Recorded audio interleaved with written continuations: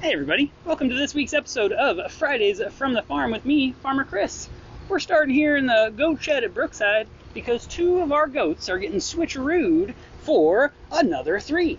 So goats can stay in lactation for quite some time, but eventually it gets to a point where it's just wise to rotate that girl out. Give her a rest from lactating, let her kind of bulk up in a different way, and then possibly she'll have babies again. Daphne and Jules are going to return to Sugar Tree Farm out in Auburn, Indiana, with our farmer friends out there. I will be bringing back 3 legacy goats, Fault, Hermosa, and Jealousy. What do you think, Daphne? Are you excited to go home tomorrow? Oh yeah, he's a big sweetie. So we're really grateful for these goats. They've done wonderful work, and I believe Daphne gets to retire, which means just living out her wonderful days in a big open field. What do you think, Daphne? Sound like a good plan?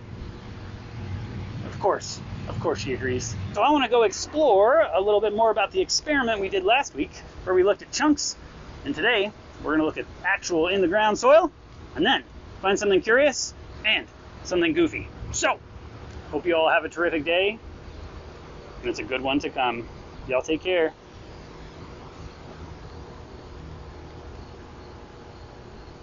Anything to say?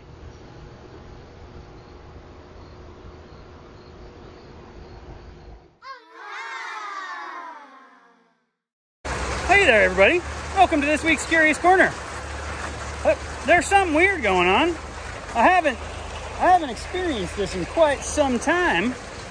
I'm so curious what's happening. What's that noise? What's all this stuff falling from the sky right now? I was just doing something. I was building things. And then all of a sudden there are all these particles of something falling from the sky. Y'all help me out? What is this? They're so big. Huh.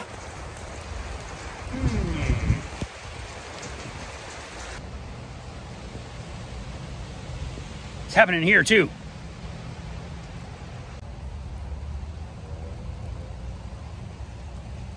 Also here. You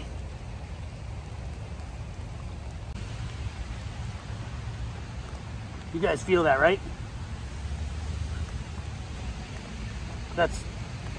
What is that? What do you think? What is it? They've got the right idea. What is this?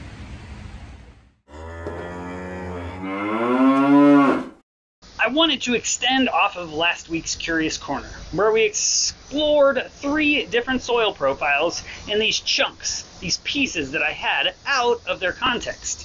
And so what I wanted to do is bring it back to the place that it actually might come from. And so here I am at one of our flower beds. This is hyssop growing. And yesterday, it rained, and then we got some rain today. And so what I wanted to do is kind of bring that full circle and talk to you about saturation and why it's important to get more than just a small measure of rain. Let's take a look. Here in our bed, we can see that the top surface is moist. It's wet. If I take a chunk and I hold it up, it sticks together. It just has a different texture to it, and I can feel the moisture inside of it.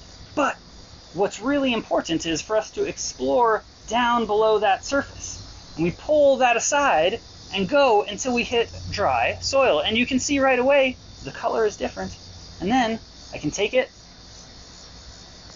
and it just crumbles. And so even though we got a significant amount of rain, a decent amount, I was out in it, it wasn't enough to saturate this soil to the point, that ant is biting me, to the point that our plants can really, really use it, where they can really take it up into their systems.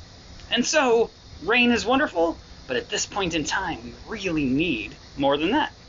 Then, bringing it back to you, when you're watering your spaces, you have to remember that a quick little water, even though it creates surface moisture, that isn't really where the plants need it. And so make sure that after you break up that surface tension and you water at one time, swing your way all the way back around later so that the water you put in gets down into a place of saturation where the plants can pick it up.